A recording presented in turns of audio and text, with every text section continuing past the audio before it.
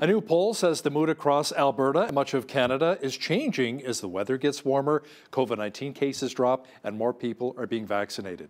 To discuss this in more detail is Toronto Sun columnist and one of our regular contributors, Mr. Brian Lilley. Now, Brian, here in Alberta, we've launched into stage one of a reopening plan, which includes patios, back out on the deck again, enjoying a nice cold one, a nice sandwich. We can also get our hair cut once again, but by appointment only. And stage two here in Alberta should take place in a couple of weeks. But it's a little different scenario where you are in Ontario. Yeah, most lockdown place in North America, we haven't been able to get legal haircuts since the fall. I'm thinking late October, early November. So it's all in the a black long market? time, Hal. It's the black market haircuts right now? There's a lot of black market, or, doing the home job with the clippers, It's not been easy. Can't get haircuts, can't go to restaurants. There's takeout. We now have something that my boss coined the term for it, walktails. Bars and restaurants are serving cocktails and beer to go, and people are grabbing them and walking down the street with them, heading off to the park and having a drink with friends or having a meal with friends because we're social creatures. We need to socialize. Things are still pretty tight here, and I'm not sure that it's going to go as quickly as you guys are. Saskatchewan is moving further ahead. Of course, most of the places we're talking about, BC, Alberta, Sask, we're not as locked down as Ontario is. Manitoba, I understand they're going through a big surge again. We're not. Our numbers are coming down, but still going very slow. I was watching the Leafs-Habs game the other night in Game 7 when the Leafs, they just had a big choking incident with 500 healthcare workers watching on. Those healthcare workers had to be double vaccinated in order to get in, and they were chosen by their local hospitals. Now compare that to Montreal.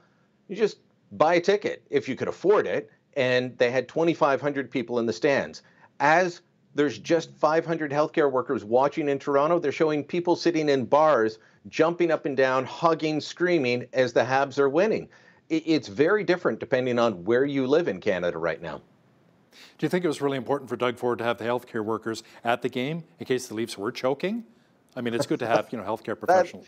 That has been the joke. I will say this for the Premier. He wanted fans in the stands one way or another. The only way that public health officials would give the green light for it, and they've got incredible powers here in Ontario, different than other parts of the country, the only way they would allow it was double vaccinated, no more than 550. I mean, the Leafs tried to put out beer and pizza for them, and the public health officials tried to shut down the beer and said, no, you're only allowed water. Someone higher up wisely stepped in and said, no, let them have a beer. Brian, the World Health Organization has given new names to the variants of COVID-19 to stop places from being stigmatized like the India variant. Now, what are we supposed to call them? Alpha, beta, delta, epsilon. If it sounds like you're joining a frat, that's because you are. I thought of Animal House when I first heard about this. Are we all going to join delta, epsilon and spend 7 years in college without getting a degree? I can't believe that they've done this because, when all this started, we were told, well, you can't call it the Wuhan coronavirus. You can't say anything related to China or Wuhan in the name of this virus. That's not how we do it, I heard many people say on the media. Really? Tell that to the West Nile virus. Tell that to Lyme disease, named after Lyme, Connecticut. Tell that to Zika virus. Tell that to so many of the diseases that we have. They're named after where they were first noticed, discovered, what have you. So we weren't allowed to call it Wuhan. We weren't allowed to call it China. Then we had a variant from the United Kingdom. Suddenly it was fine to call it the UK variant or the Kent variant, and nobody batted an eye. There were no memos in newsrooms. There were no, you're being racist claims by politicians until the Indian variant showed up. And then they said, well, you can't call it that. So look, if we're going to call it, I believe the Indian variant is being called epsilon. That's easier to remember than B.1.617. And then you have to add on .1.2.2a, depending on which subvariant it is. I'll take that, but it is a little ridiculous that this is what our health officials are concerned about, as opposed to actual sick people. The federal government looks like they're set to drop the COVID-19 hotel quarantine. Now, this comes as an expert panel on testing and screening made the recommendation. But Brian, you say the same report shows other problems that Trudeau Liberals will not fix. Yeah, so look, they looked at the hotel quarantine and they said it doesn't make sense that you've got one rule for the land border. You drive across, let's say, you walk across, you take a cab across. We've all heard these stories. It doesn't make sense that if you come across the land border, you can just quarantine at home. But if you fly in, you've got to spend up to 3 days at a hotel. And I say up to because as soon as you get a negative PCR test, you're allowed to go. That could be 12 hours later. But you're still charged $2,000. They said it doesn't make sense. So we either go the route of Australia and New Zealand and you spend 2 full weeks when you come into the country in a government mandated hotel, or we just change it so that everyone has to quarantine at home. But here's what they said, Hal. They said a couple of things. That border officials should be ensuring that there is a suitable quarantine plan. Now, suitable means that you're able to distance from other people in your home. If you have a small apartment with 5 people, you can't socially distance. If you've got a big home with 15 people, you can't socially distance. It's not going to work. These are things that are happening, and that's how we get these new variants come in and then they're spread. The other thing they found, that second test done on day 8 or day 10, depending, only a third of air travelers at the beginning, or sorry, 2/3 were doing it, 1/3 were not submitting their second test. We know that about 27 to 30% of COVID positive passengers don't test positive until that second test. That's why it's important to have quarantine and have proper testing. The premiers have been screaming about this. The federal government won't do anything. Now their own expert panel says you got to fix it, and they're not doing it. Brian, Conservative leader Erin O'Toole is calling for an investigation into the ties between the Chinese government, Chinese military, and our National Microbiology Lab in Winnipeg. What do you think is driving this?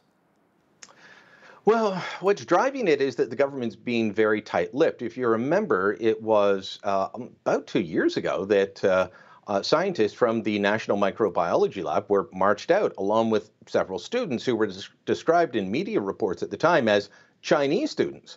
That they were taken out, and these 2 scientists, one a doctor, one a biologist, saying, you know what, you've got to get out of here.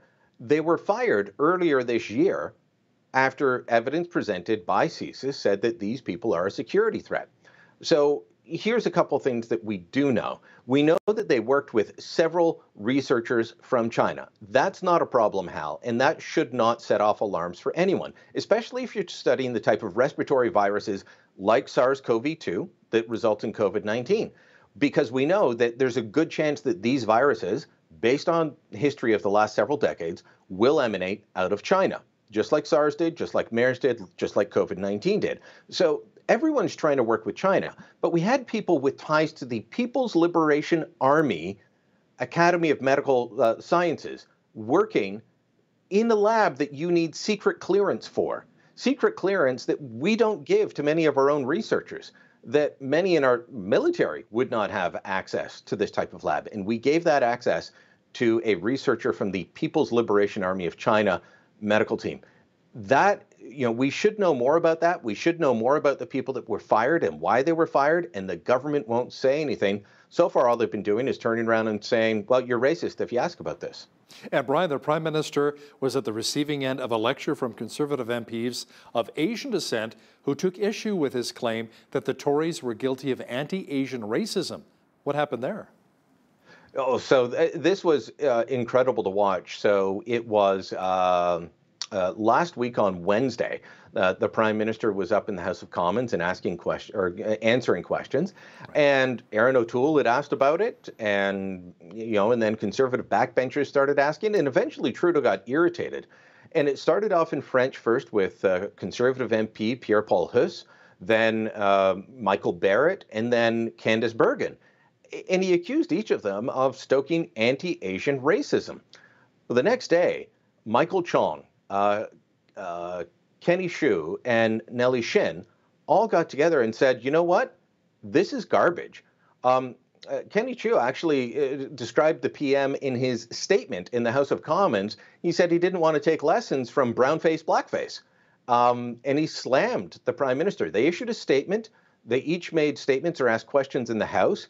And Nellie Shin, who was, Michael Chon's born here of both Chinese and Dutch parents, both immigrants to Canada. Kenny Chu immigrated as a teenager. Nellie Shen, she came as a child from Korea.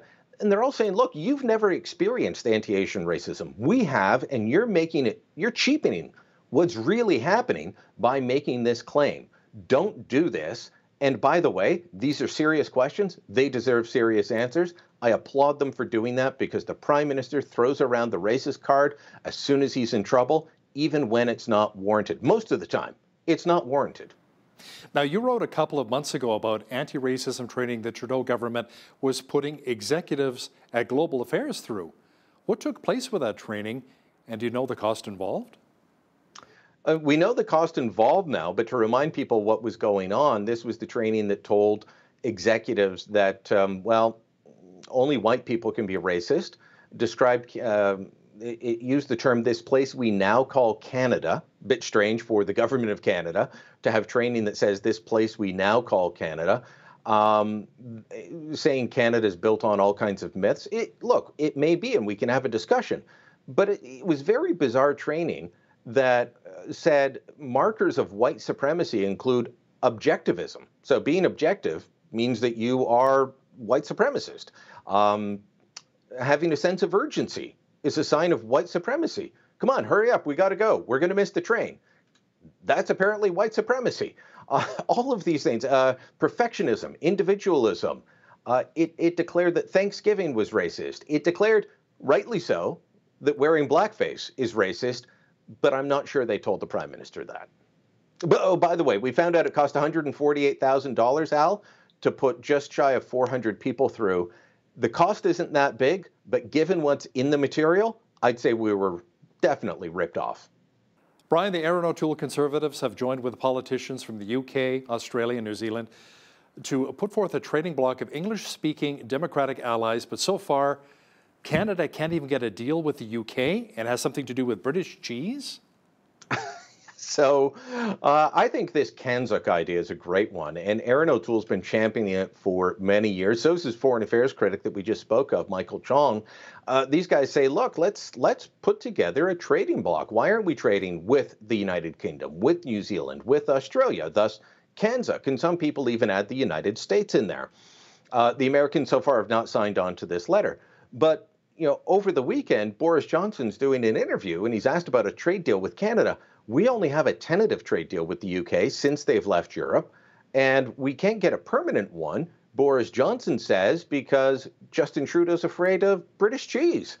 He doesn't want to upset the Quebec dairy farmers, which is the core of the dairy industry. I know that we have supply management farmers in every province of the country. I'm going to hear from them now that I've said that. But he is really worried about the Quebec dairy farmers. Boris Johnson in the UK, they have their own dairy industry. They want to sell us lots of cheddar, you know, and our guys are saying we don't want the competition. The Trudeau Liberals also are not overly keen on doing trade deals with places like Britain. So I doubt that this is going to go forward until we change government. But I think it's a great idea. We used to do an awful lot of trade with Britain until the Suez Crisis, until Lester Pearson. And since then, things have been going downhill. We should start working with countries that have similar trading systems and environmental conditions and all the other things.